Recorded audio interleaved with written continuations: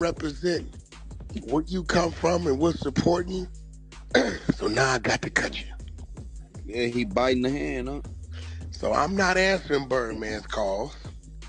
I answered yesterday and I lined him up. He tried to get me on no jumper. He tried to get me and I answered. I said, what's up? He said, I need to. I said, you're live on No Jumper. I swear to God, y'all gonna see when it come out. You're live on No Jumper. He couldn't talk to me about what he wanted to talk to me about. He had to go in the character.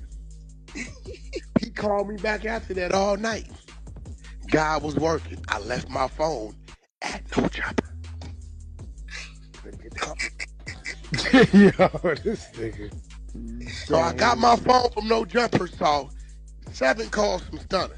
So what do? Go to Clubhouse, and I make the announcement. BG is a rat.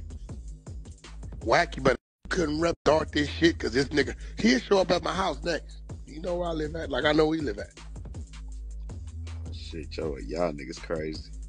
Yeah, I get there, because you can't just get in his house, but my name down there, so the security don't let me up. They called and tell him, yo, Wack 100 just came here in the penthouse.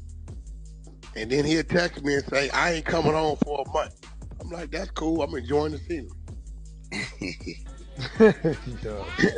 Oh, no, he weird, dude. Like, yo, if R&B was in there, she'd tell you, she heard me and that nigga have a knockdown, drag-out argument. She thought it was finna be a over the phone.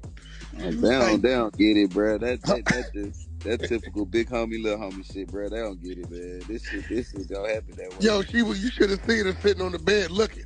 I'm like, nigga, you got me up. He like, nigga, listen here, nigga. I'm trying to tell you what I'm trying to tell you. Now, I don't give what you trying to tell me, nigga. What I'm saying is, and everything went for like 20 minutes. Start this shit, because this nigga, and he said, all right, Neff, you got a point. You know, I love you, you hear? Be out there in about 2 weeks. I'm going to get that business done. He looked over there. That's real shit. Hey, sometimes you got. And he said, all right, Neff, you got a point.